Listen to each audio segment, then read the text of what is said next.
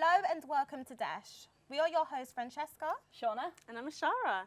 And today we have a really awesome guest for you, and I'm sure he's going to love what we've got in store for him. all the way here from Dublin, it's Terry McMahon. Hey Terry. how was your flight, Terry? Was it beautiful? Was it lovely? Easy, an hour long, and I slept. It was fine. It was beautiful. Mm, You really loving the arrangement of lights over here? Yeah, I'm liking this director's choice of green, white, and orange. Oh my Some God. people would say it's taking the piss, but I say it is beautiful and be proud of where you're from. But anyway, I don't know what I did just there. But, I thought we would start at the very, like, almost the beginning of your career. So you were in a short film called Bolt in 1997, according to your IMDb. And I would just like to know how the overall experience was for you. It's a long time ago. That was a short film that was made by a director who ended up making several films. And it was one of those things where you feel like something special could be happening, and it did. And it's that simple fundamental principle that has stayed throughout. You're always looking to be making something special. Yeah. Would you say that's what spurred on the rest of your acting roles? But I was curious to know how to work with actors as a director. And then I ended up being cast a lot as an actor, which was not the intention. But you learn a phenomenal amount about how to work with actors by doing it. And then later, as a director, all the stuff that you've learned becomes applicable. So when did you decide that you wanted to be a director? From early on, but again, I didn't have that birthright or that sense of privilege that tells you that you can do these things. I was homeless for a while, and I had all those insecurities and fears that come from that. And then you suddenly realize that despite all your terror and all your fear, there's a passion inside you that you can't control, and the only way to give it life is to apply it. Yeah. When you say that you were homeless, would you say that's what inspired you to become successful in the future? No, I think when you're homeless, you're driven by a different kind of fear. And homelessness is kind of, it's like it's contagious. People sense it off you, and it's like that loneliness. They don't want to capture it, or they don't want to be infected by it. So you have to learn how to engage again. You have to learn how to take simple choices and Definitely. make them work.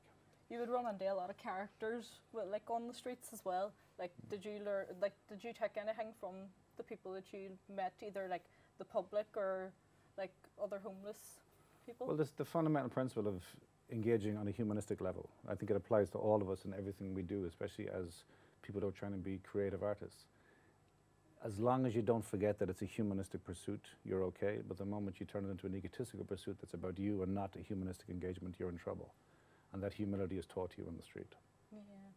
You're such a wise man, I must Yeah, say. Just definitely, so wise. definitely. Just sit there and talk, and everyone's just like, wow. Yeah. Literally. We're also aware that you played a small part in Batman Begins, yeah? That's a big movie. Yeah. Yeah, Did you feel was. like overwhelmed?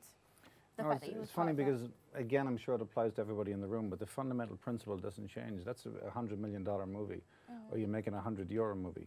What happens in front of the lens of the camera, capturing lightning in a bottle, that cliche, that's all that matters. And again, that humanistic engagement between 2 or 3 characters is all that matters. And no matter how high or low the budget, that fundamental principle doesn't change. But something like Batman Begins, I can't comprehend why they put me in it. I can't comprehend why I still get checks for it, but I'm not complaining.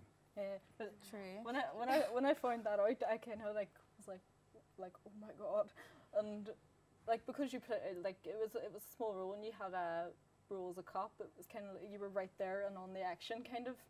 It was a non-existent role. It was an extra role. I don't know why they paid me so much money. I don't know why they flew me back and forward. I don't know why I still get sex out of being in it. Oh dear, Terry. Terry, you're so not loose. Like, I just don't get it. Can you at least crack a smile or smile? No. Oh, God. Okay. Okay, Terry. Is that your smile just been like? That was nice. But how was your overall experience on Batman? Again, absurd and ridiculous, and you're immersed in the realm of fantasy, and you're planting bombs and blowing up Akram Asylum, and you're walking into... Did you find that fun? I found it absurd. Oh, okay. Also, I think it's absurd that I was cast as a guy who's supposed to walk into a room of 200 SWAT guys, all of whom would beat me within an inch of my life in 5 seconds, and I'm supposed to be their leader. But that simple principle of suspension of disbelief turns impossibility into magic. Talking about absurd, I find Charlie Casanova has a lot of nude scenes. Yes, I was going to say that as Is well. there something you want to tell us, Terry? Do you want to tell the audience anything? Like, About why Why all does so that much? nudity was there. If there's anybody in the room who doesn't like nudity, then I think they're missing out on something. But okay, I agree. I love nudity. Who doesn't? Do you like nudity? Just a wee bit. Like nudity? Just a little bit, maybe. no, but also with something like Charlie Casanova, you're talking about something that's raw, something that's supposed to be. Very raw. These characters exist in a delusion. Charlie Casanova was one of the most despised movies in history, so it was fascinating to see the level of extremity and emotional response that it seemed to generate. But part of that rawness was putting people in a situation where they were naked, and the nakedness was not about genitals or pornographic approach. It was about what happens when somebody is left in a situation where they can't hide anymore. What inspired you to write that film? Absolute disgust with our government and the scum who were destroying our country. Wow, there's a lot of truth into that movie. Because I think in Charlie Casanova as well, like that was, like you got all your actors and everyone from Facebook as well, which I found really like amazing, the fact that people like responded to it so well and were just like, yeah, I want to be on board with this. Yeah, I wish This I looks got that good. Yeah, message. same. But no. Well, that was, again, one of those things where you go, am I going to make a complete fool of myself or not? But you type into Facebook, intend making a movie for next to nothing, and just ask people to read the script, and they seem to really respond to it. And again, implying to everybody who's here, the movie was made for less than €1,000. And the movie ended up being picked up by Studio Canal and released in cinemas in Ireland and the UK. So that principle, forget about the content and the extremity of the emotional responses. The fact that it's set a precedent where it's possible to make a film for less than £1,000 that can be released in the cinemas should be very exciting to everybody who wants to make films. Yeah, definitely. Because I was going to say as well, like because of that, it kind of more like inspires people because they're like, oh, I could do this. You know what I mean? If I get a certain amount of money, no matter how much it is, I can make my own film kind of, and it can be like yours. It can be a big success. Yeah. Well, again, if you have the courage to make a film beyond the imitative nonsense, you don't have to make science fiction, or you don't have to make Hollywood movies, and there's nothing wrong with those movies. But the kind of movies that come from a more personal place, there is somebody out there, if they come from a personal truth, there is somebody out there who will respond to that. Do you know who I want to talk about? Emmett J. Scanlon.